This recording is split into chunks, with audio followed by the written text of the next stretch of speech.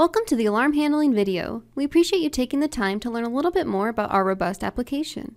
In this video, we will guide you through the features of the alarm handling screen and demonstrate how an operator would handle an alarm in Manitou. There are three ways to enter into the alarm handling form. There's a shortcut bar that contains a house with a star icon. The operations menu also has an option to enter alarm handling. And finally, when customized, there can be a shortcut link within the navigator. Upon entering the alarm handling form, the default setting is to enter as a manual alarm handler. Therefore, when the form loads, if there is an available alarm to handle, all available manual alarm handlers receive a present dialog that produces an audible ding through the speakers every 3 seconds. To accept this alarm, simply click Yes or press Enter on your keyboard. This can also be configured to have alarms automatically be presented to the operator, or you can simply allow your operators to manually pick the alarm out of the alarm queue. In the alarm handling screen, you will notice here in the top left corner is where the customer's information is. This section lists the customer account ID and name highlighted in bold. Following the customer information is the site address information, including any cross-street or subdivision information if listed within the customer record. We have a language utility that allows you to translate into any language. For US customers, this can be helpful for changing terminology or verbiage seen on the screen, for example, county versus subdivision.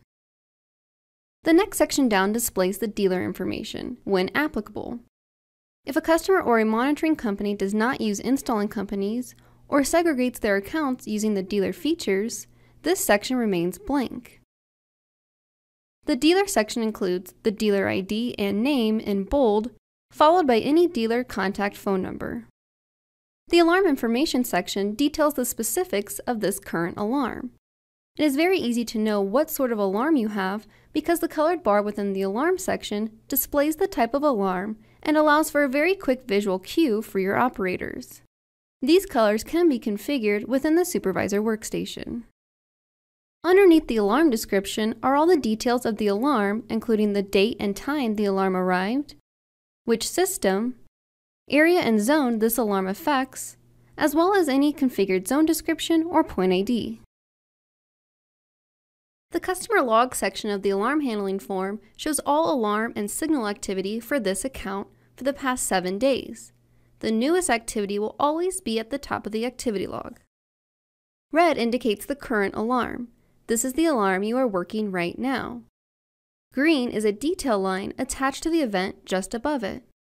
And pink equals completed alarms and signals. Depending on the settings within your Manitou Supervisor workstation, there may be a ribbon bar present on the right-hand portion of the alarm form.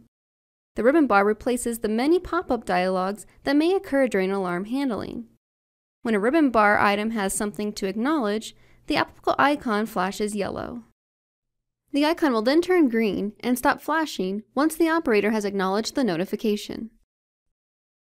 The upper right-hand corner of the alarm form displays a snapshot of the health and welfare of the account.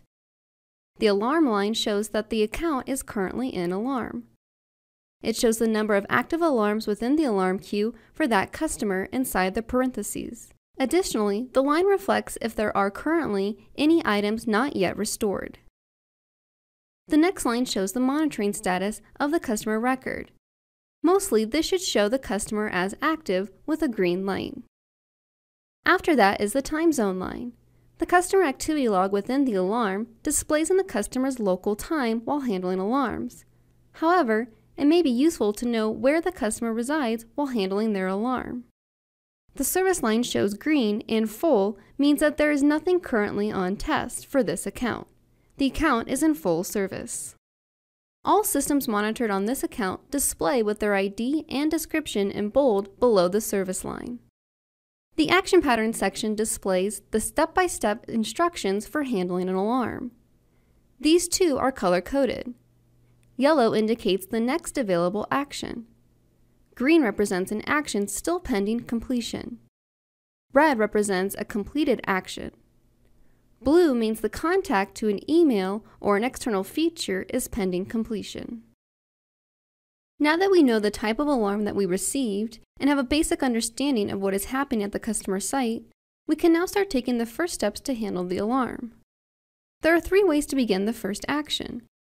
You can click on the action menu and select Do in the drop-down, press the D key on your keyboard, or you can double-click the available line. For our example, we are first sending out an email to the customer using our email script that we created, giving them the alarm details. Simply click Send to send the email. If desired, notifications like email and text can be automatically sent out without operator intervention. Next, the action patterns show that we need to contact the customer by phone. Upon double-clicking the next available line, if there are comments tied to that contact person, then the comments box will display before launching the auto dialer. The auto dialer has several key features: the dialing window, the keypad, the call response, and the function buttons. The dial button is highlighted and ready for action upon loading the auto dialer. This is in place in order to allow those who must select a line to allow the auto dialer to dial. When the auto dialer makes contact by connecting the call, the button then changes from dial to hang up. You also have the ability to validate passwords.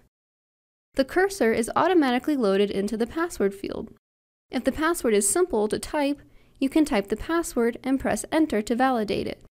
If not, it is possible to either click the drop-down arrow or press the Alt key plus the down arrow. After selecting the password from the list, there is one more step to validate the password. The Access section displays what the password authorizes. This is a read-only field. Notice the Comments and Contacts buttons are here as well, so you do not have to leave this dialog in order to view comments tied to this account or view the contacts on the contact list. If the validated password has permission to cancel the alarm, as this one does, the OK button enables. If the OK button does not enable, simply click or tab to the Cancel button. Now that the password was successfully validated, it is possible to enter notes about the conversation with the customer. Based on our action pattern, after we verify that this is not a false alarm, our next step is to contact the authorities. I'm going to press the D key on my keyboard to begin the next step and launch the auto dialer in order to contact the authorities. For demoing purposes, we're going to assume the authorities have been contacted and continue on to the next step by clicking the Continue button. This launches the Authority Contact dialog. This dialog contains 5 specific sections. The top section is the Permit section. This displays the permit number, if required by the authority, as well as its status and appropriate dates when provided. The second section is the number of false alarms against a prescribed limit. These limits are defined by the individual authorities. The third section is the View section. Just like on the auto dialer, these 2 buttons reveal the comments tied to the customer record, and the Contacts displays the contact list details. The cursor has its focus within the Name/ID field upon loading this dialog. There's no need to grab or move the mouse to get focus into the field. Simply start typing the dispatcher name or ID when they provide it. If available, it is possible to tab into the incident number field and enter any reference number for canceling dispatch. When an operator enters values into both of these fields, the dispatch checkbox checks itself. If there is no incident number to reference, it is simple enough to tab to the box itself and press the space bar to turn it on or click the box. The only choice for the initial call is Notify.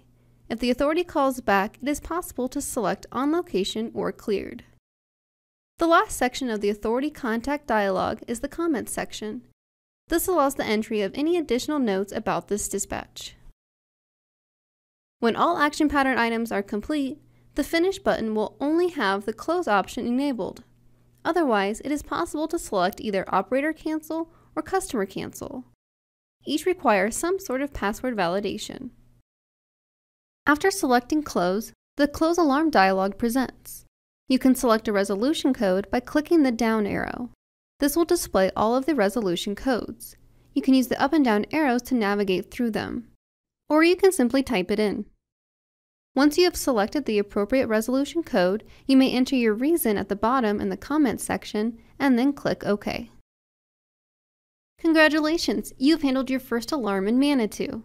Now you are ready to handle your next alarm. Thank you for watching our alarm handling video.